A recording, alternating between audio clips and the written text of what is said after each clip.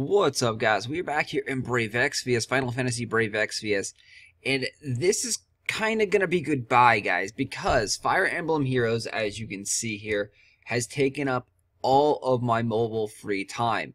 To me, Fire Emblem Heroes is just a way better game overall. It's fresher, it's newer, it's got so much more going for it right now. The release was amazing. I love Nintendo games. I love Fire Emblem. I've played a lot of Fire Emblem games. So, with that being said, we'll do our farewells here, our final summons, or looking at the summons. So, Secret of Mana banner.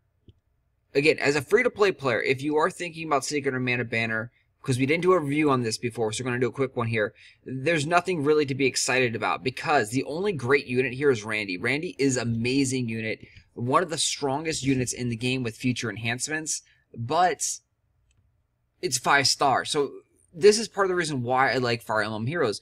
The featured unit here, Randy, you're going to get him around 1% chance when you summon. So a 1% chance. Whereas in Fire Emblem Heroes, you've got a 6% chance to get a 5-star unit. Yes, it may not be the exact featured one, but the featured 5-star units are roughly around 2 to 3%, depending on which color. You can even just kind of personalize which kind of hero you want to get. It's just overall the summoning, the gacha system in Fire Emblem Heroes is so much better than Brave Exvius. And I know a lot of Brave Exvius players are actually migrating over and playing. You know, even Ziz went over there and just summoned a whole shitload. And so many people have just joined on the hype train of Fire Emblem Heroes because it's a good game, guys. It's a really, really good game. Other than that, in this Secret of Mana banner, Prim and Poopy don't really have too much going for him. Poopy is a 5-star max, which is garbage now. You don't want any 5-star max. Prim is decent and has decent trust mastery, but other than that, nothing else really stands out about her. The whole reason that you'd want any of these units right here as a free-to-play player would be to get the bonus in the currency. But the event is fairly simple and easy. I've done a few runs through the event, and I don't think you're going to have any currency issues. There's nothing like you must get in the event either. There's nothing like, oh my god, this is amazing limited time weapon or armor that you must get. It's pretty much your standard stuff. So let's go on to the next banner here, the Valentine's Day banner. And once again, this is the final free-to-play preview, should you pull, review on banners. Probably one of the last Brave Exvius videos. I will do videos for Brave Exvius every so often, and if they do have the Dragon Quest events, I definitely will be doing videos on those because I actually love Dragon Quest a lot, and those units would bring me back to play for a little bit for those heroes, those units. So we have Valentine's Day coming up very, very soon, and the good news is that if you don't summon, if you've been like me and you haven't been summoning for a while, you have a lot of summons tickets, you've saved up a lot of lappies, you've got a lot of stuff ready to go. A lot of people are waiting for Orlando, and that's the big unit that should be coming around after maybe this Valentine's summon. So is it worthwhile to go ahead and use your summons tickets or your lappies for these global exclusives or for Maria? Well, Marie is actually a really, really good unit. She's an amazing support unit. She's probably the best support unit in the game, but once again, sadly, a 5-star. And you don't really want to go and risk everything you have for a 1% chance and for a support unit. That's just not what you want to do. You need a damage dealer. A damage dealer is way better, so save it up, wait for Orlando. Now, Cupid Artemis. Artemis actually has a spot in my heart as one of my first good units that I summoned in this game.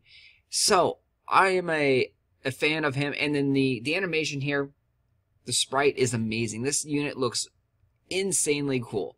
Definitely would be summoning for it just because of the cool factor. Damage dealing wise, he's not really that great. He's okay. He can be decent, but Chizuru is stronger overall, just in general. The Trust Mastery is really good here. Defense plus 20, HP plus 20, Light Dark Resist by 25. That's a great ring right there. That's a great Trust Mastery. So a decent damage dealer, 4 stars, so you should be getting a few of them. Not too hard to get. And then we have Cupid, Luna, which again looks amazing. So if you were just going on looks, this is a banner to go by. I mean, cuteness summoned for sure. These units look amazing. She's a 3-star, and then she also has an amazing trust mastery. She's got one of the best trust masteries in the game, especially for, you know, healers or magic users. So MP plus 30, auto refresh, light and dark resist plus 15%. Great stuff. The auto refresh can actually stack on top of each other, so you can keep refreshing your MP over and over again, filling up your heroes. Great unit there. Overall, though, that's the only reason that you'd want a Cupid Luna. Nothing great. 5-star max. So again, you don't even think about 5-star maxes anymore in the game currently. It's all about 6 stars. But the Trust Master is great here. So, sadly, if they improve their gacha rates, maybe that might bring back a lot more people. But as of now, I mean, people are going to be spoiled. Fire Emblem Heroes has way better gacha rates, and it's just newer. It's got that whole fresh, new appeal going on. It is a different game, though, guys. It is a strategy RPG rather than a straight JRPG.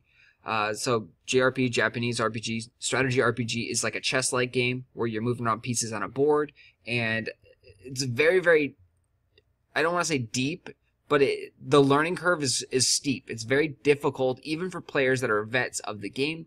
The PvP is pretty cool. It's not real PvP per se. It's you fighting against an opponent's team that's AI controlled. But with the synergies and the combos that you get with the heroes, really tough fights there, and you really have to think things through. It's also really quick and easy to go through, rather than there's no like crazy long exploration missions that you have to do 10-15 minutes in the exploration missions. So overall, try out Fire Emblem Heroes. I think you will like it. It is free to play, of course. Check it out. I will talk to you guys later. Thanks for watching. Thanks for all the support here with Brave Exvius. Good luck, guys, for those that are sticking around with Brave Exvius. Have fun. I will talk to you guys later.